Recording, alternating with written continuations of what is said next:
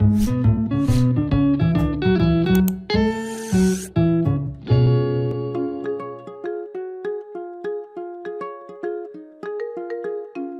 it comes to drawing with BricsCAD and other CAD systems, all of them use what are called support files. Files in addition to the main DWG file that handles things like fonts, line types, and the content of the user interface. Paths tell BricsCAD where to look for these files.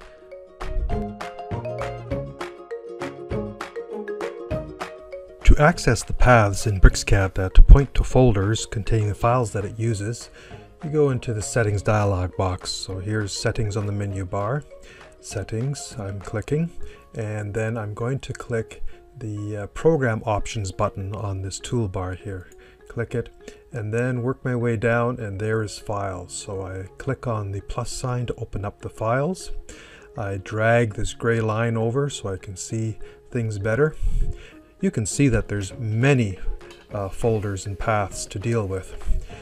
The primary one is this one, and it points to the folders that contain things like text fonts, line types, hatch patterns, and you can see the examples down here on the help area.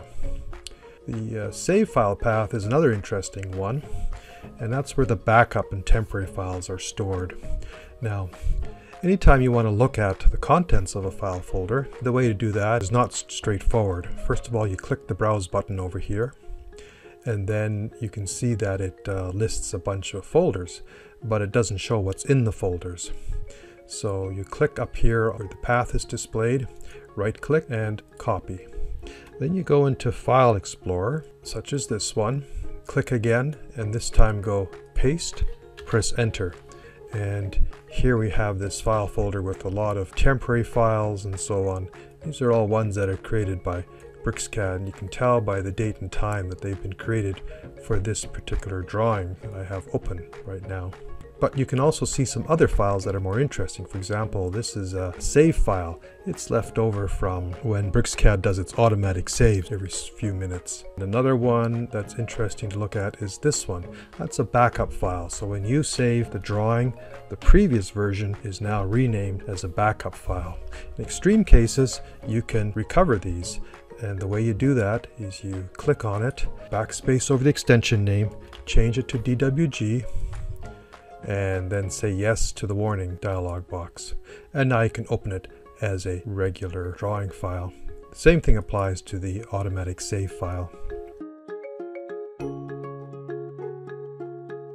One reason you might want to edit the support file search path is because you also use AutoCAD, and you want BricsCAD to be able to use the support files that it uses.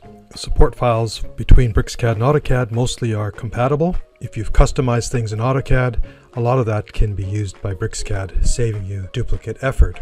The way to edit it is to go into the search file path entry, click the Browse button, and here you see a list of paths. Starting from the bottom, this one goes to the help file, this one goes to fonts, this one the support folder, which has the majority of support files, a second folder with support files. To add a folder, you click the Add Folder button, choose the Browse button, and then navigate to the AutoCAD folder.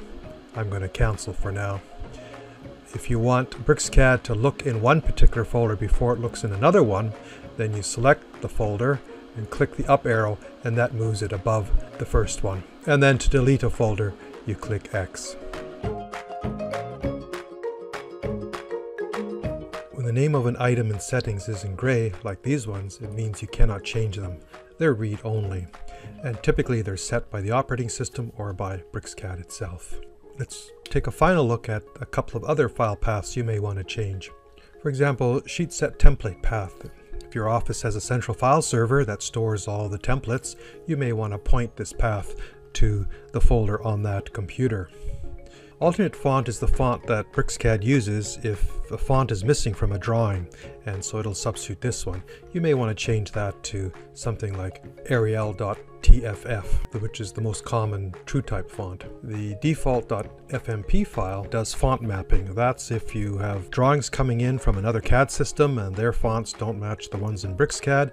You can edit this file and put in the names of the equivalent fonts. Now you may want to have more than one FMP file, one for each different CAD system, and you can specify that here. you.